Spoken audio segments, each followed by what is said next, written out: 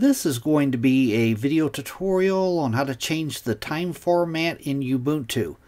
Let me jump over to my desktop here.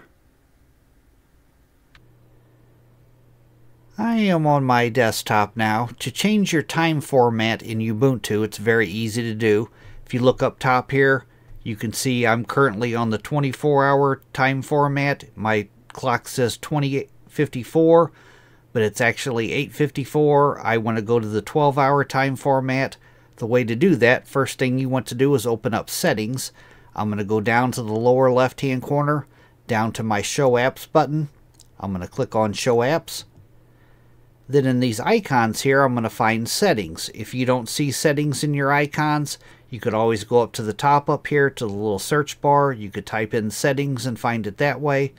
Mine happens to be right here. I'm going to click on Settings. Then on the pane off to the left-hand side here, you want to scroll to the very bottom, down to where it says System. You want to click on System. Then on the center pane, right in here, Date and Time, you want to click on Date and Time. And right down here, Time Format. By default, your time format is probably set to 24 hours. That's what I currently have mine on.